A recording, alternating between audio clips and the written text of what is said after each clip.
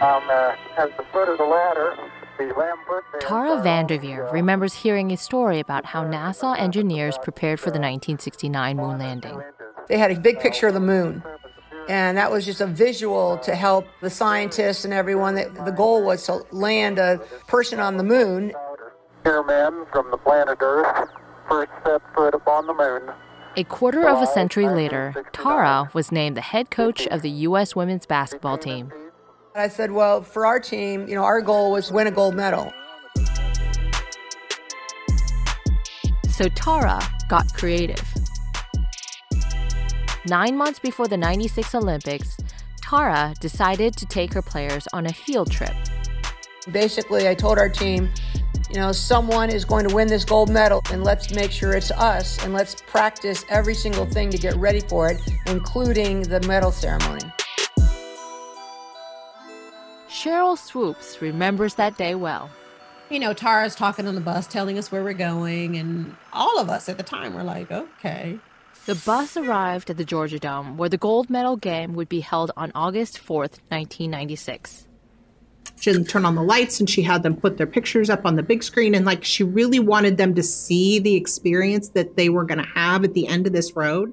That's Michelle Smith McDonald. She's been covering women's basketball since the mid-90s. She had the whole thing set up. It was just this elaborate visualization exercise for a group of players that, in theory, probably you would think don't need that kind of motivation, but to have them do it together and walk them into that physical space, I think was really important for her to get them to feel the way they needed to feel about this. The players were led down to the field and asked to visualize a basketball court. And so she said, close your eyes. We didn't question anything, right? So we all closed our eyes, and she said, imagine this is where you are. We're standing on the medal stand. And, she just said, think about, millions of fans just cheering us on.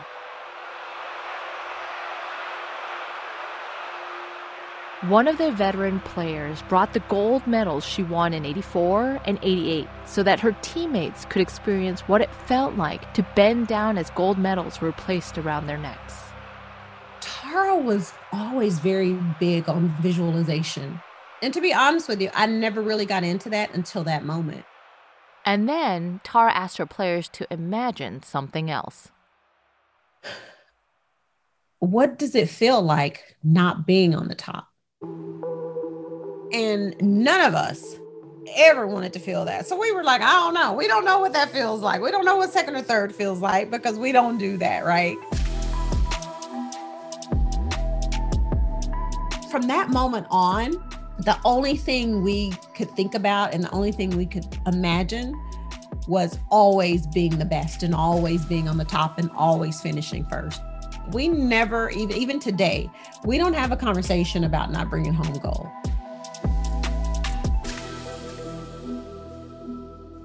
Nine months later, in the opening days of the 96 Olympics, the U.S. women's gymnastics team would make history by winning team gold.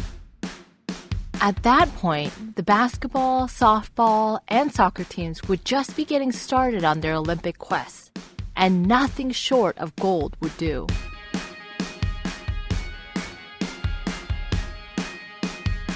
From Dear Media and Together, I'm Michelle Kwan, and this is Summer of Gold. This is episode 5, Give Me Mine.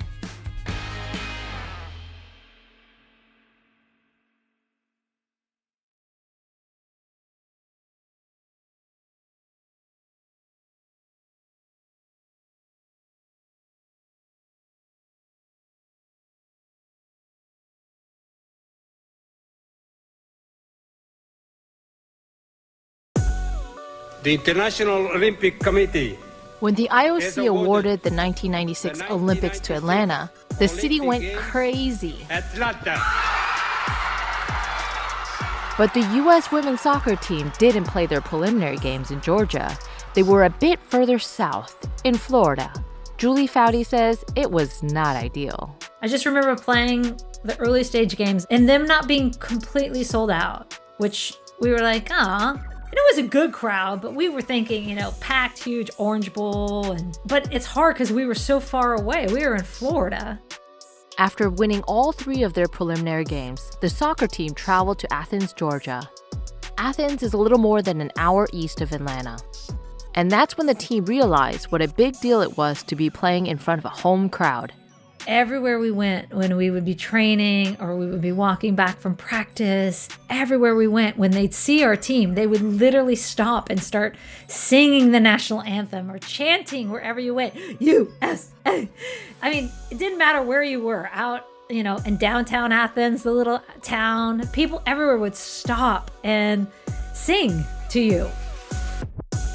The team would face Norway in the semis. We had lost the prior World Cup the summer before to Norway in brutal fashion. And they do this little centipede crawl around us and to rub it in some more. And it was scarred on our memory and seared on our memory. I hated them, but I loved them. I loved playing against them. It was so fun to hate them so much. That's Michelle Akers. And they were relentless. So it was like, we had to be razor sharp the entire game. When the team headed into the locker room at halftime, Norway was up 1-0. I can remember just a calmness in the locker room. There was no panic. There was no frenzied, oh my gosh, what are we going to do? It was, we got this. We have them right where we want them. They're done. Let's finish them off this time. It's always easy to be confident when you're winning and things are going well, but when the shit hits the fan, then how do you react? And that was the moment that I might go, we're good. The game went into overtime, but in the end, the U.S. won. Now, just one game stood between the U.S. women's soccer team and their first ever Olympic gold medal.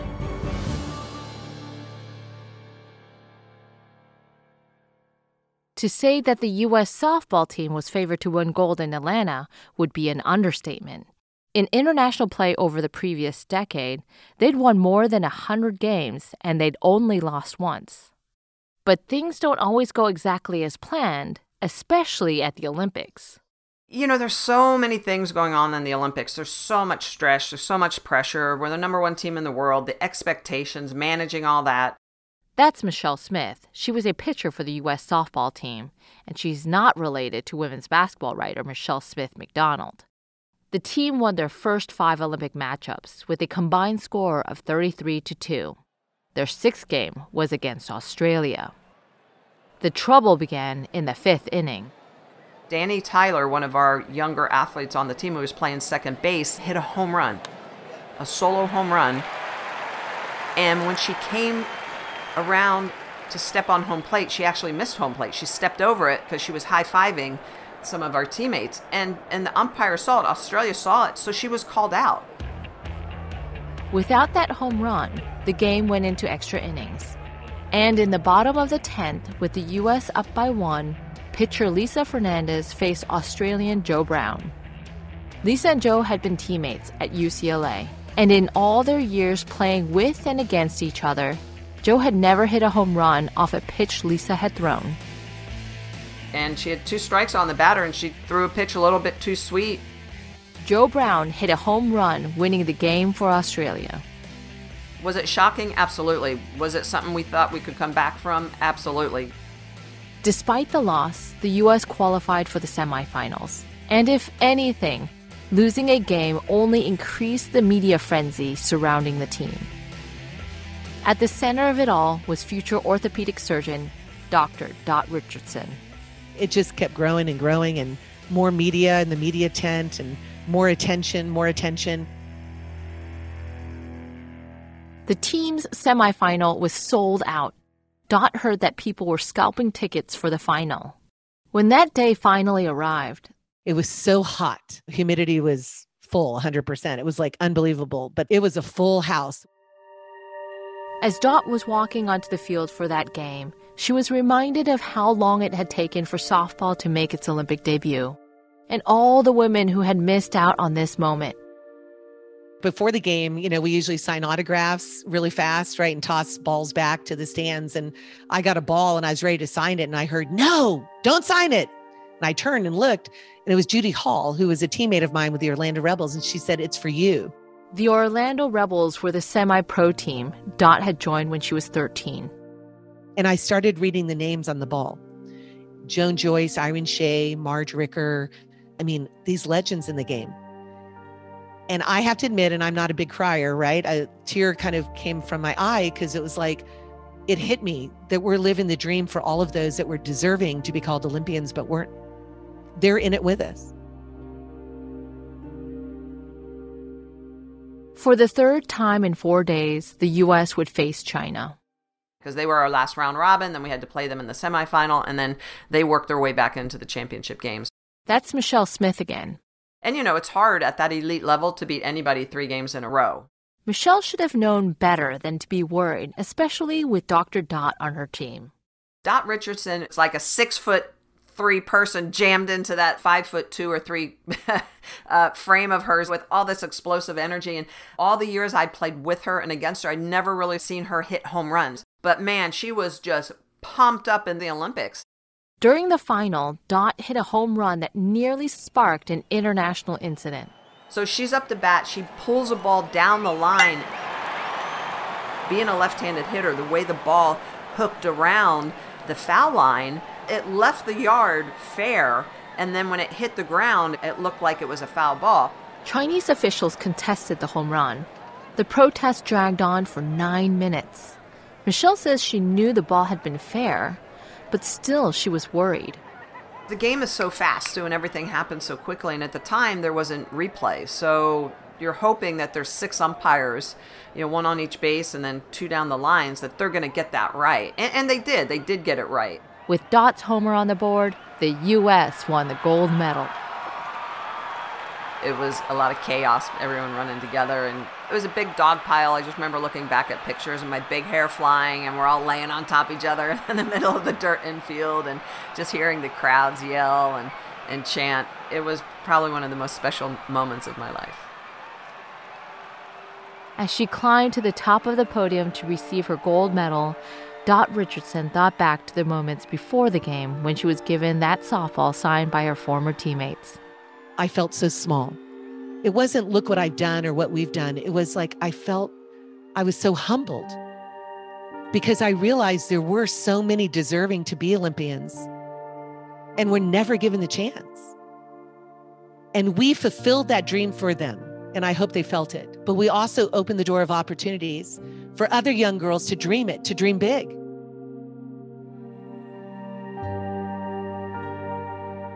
For many young softball players, this was their see it, be it moment. But the 96 games weren't over yet, and there would be more see it, be it moments to come.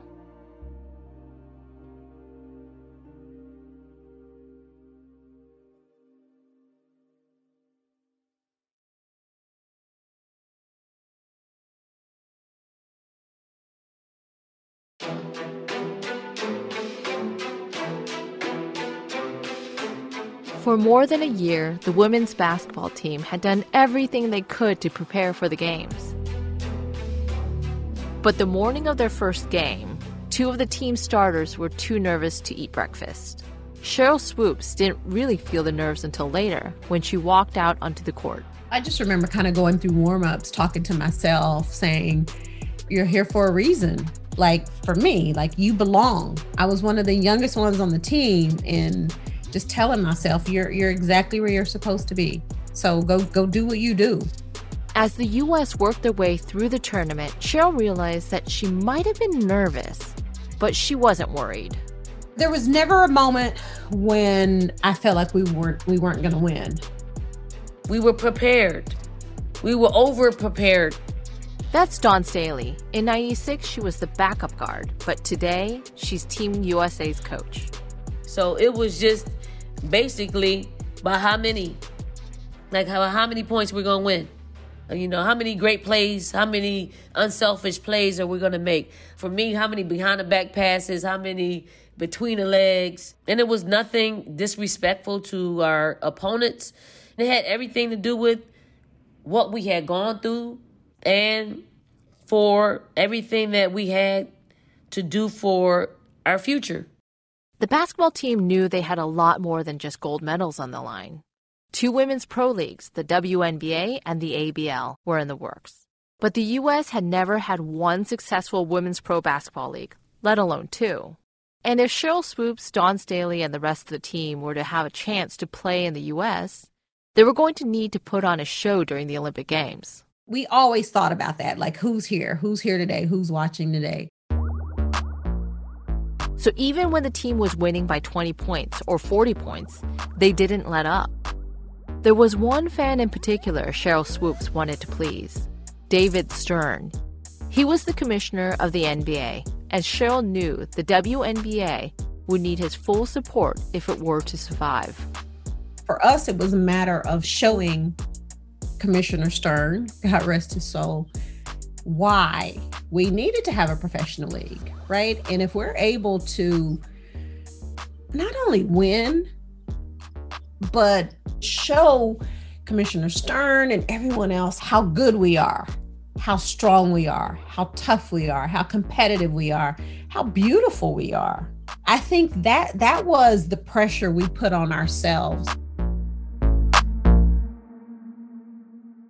Women's soccer was still years away from getting its first pro league. But when Julie Foudy walked onto the field for the Olympic final, she was amazed. We had played in front of large crowds outside of our country, but we had never played actually in front of a sold-out crowd like that, almost 80,000, 76,481. It was the largest crowd ever at a women's soccer game. 76,481. That's goalkeeper Brianna Scurry. We had, decent crowd sizes before, but nothing that big for all the marbles. American flags everywhere, super loud, super rowdy. It was not like, you typically see finals in Olympics or World Cups being very corporate, quieter. This was young kids, families, flags, painted faces, shirts off, USA, males, females, didn't matter. It was something we'd never experienced in that way. The U.S. was facing China. The game was really good. I had forgotten how good it was. We score early. China equalizes. We go in at halftime. It's 1-1. And then in the second half, Joy Fawcett, our right back, amazing player, makes this great run forward. She gets to the end line. Instead of shooting it, she looks across, plays a perfectly weighted pass into Tiffany Milbritt, who taps it in. Michelle Akers remembers exactly what she was feeling as the final whistle blew. Such relief. It's like, oh, thank God. Like, I can exhale, the entire time you've been holding your breath. The players sprinted towards each other and gathered in midfield. I have this picture, somebody sent it to me out of the Orlando Sentinel, and it just shows me like standing on the field with my arms up in the air, like yes. And then being able to stand on the top of the podium and sing the national anthem terribly together and scream it, really, not sing it. So that moment when we all stood up onto the podium holding hands is something that still gives me the chills. I'm like, oh, gosh. Julie felt like this was the moment that would finally make Americans care about women's soccer. And you only get so many of these moments. And as female athletes, this is what you get the most, right? Those windows are finite and they're super small and they're fast. They come and they go. And you've got to really make sure that you maximize that exposure. You want the sport to blossom. You want young kids to see that and be inspired and play and grow. But this was not going to be soccer's moment. From the start, the team knew that NBC wouldn't air all of their games. We assumed, I did, that if it's a semi or final, then hello. And, it was soccer, but USA was in the final. So I figured we'd be, the team to watch that night. But as soon as the game was over, the players started getting phone calls from friends. Saying, I couldn't catch it. And we were like, what? What do you mean you couldn't catch it? I remember hearing that my friends and family that weren't there didn't see any of it, except for the little bits and highlights, which don't really count. And then reporters started saying it was only aired for, a few minutes. NBC would replay a segment, maybe, a minute or two. Quick cutaways from preliminary diving. I mean, I don't know. Diving's great, but preliminary diving versus a packed stadium. After all their hard work to grow and publicize women's soccer, after playing their hearts out and beating a top team from China, only the 76,481 people in attendance had gotten to see the game. And it was incredible energy in that stadium. I mean, imagine, almost 80,000 people, all American fans. It's a U.S. final. Like, by today's standards, they'd cover that on 17 different channels, right? So that was tough.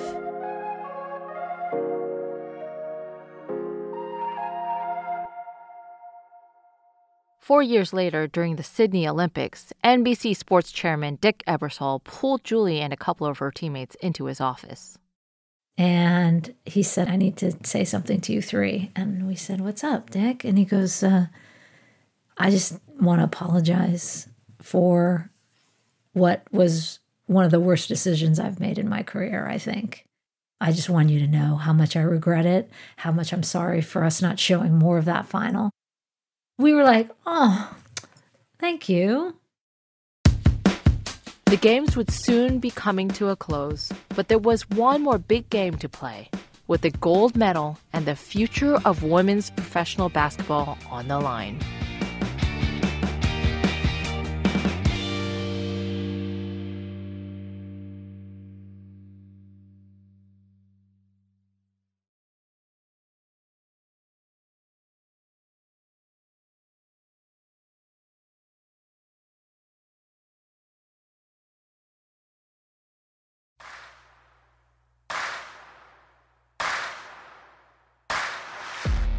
The women's basketball gold medal game was scheduled for the very last day of the Olympics. It was USA versus Brazil. Dawn Staley was not worried. I felt like there is nothing will separate us from having more points than Brazil at the end of this game. We were armed with so much talent, so much togetherness. I mean, we had everything we needed. Cheryl Swoops might have had a slightly more realistic view. Brazil in 96, I would say, was definitely our toughest competition. I knew how tough that matchup was going to be. They were always exciting. We always knew that it was going to be a battle. And sometimes people may look at the score, right, and say, well, it was a high score game. Or, you guys ended up beating them by, I don't know, I'm just saying 20 points or so. And I'm like, well, maybe we did. But the game was a lot tougher and closer than 20 points. The U.S. didn't beat Brazil by 20 points. They beat them by 24. Dawn remembers exactly what she said as the gold medal was being hung around her neck. I just said, give me mine. Like, give me mine. And it was one of the most incredible moments because it's a lifelong dream and goal of mine to do it. I was 26 years old at the time. I was sitting on top of the world, and I was doing it with the people that I absolutely love doing it with, and created a sisterhood that won't ever be broken.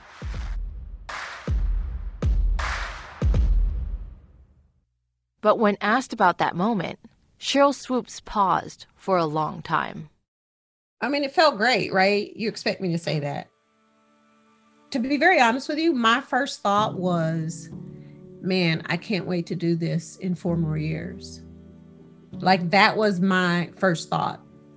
And then Cheryl started thinking about other things, like how hard the team's barnstorming tour had been, all the times she had thought about quitting.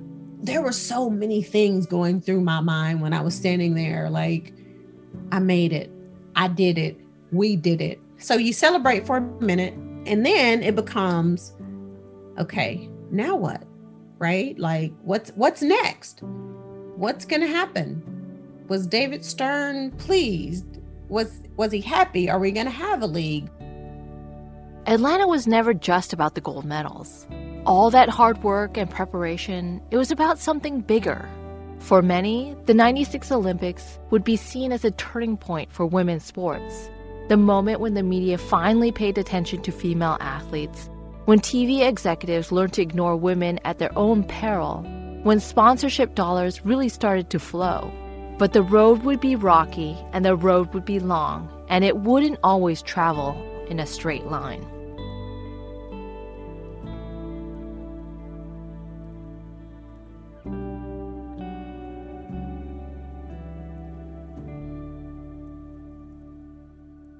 Coming up on the final episode of Summer of Gold.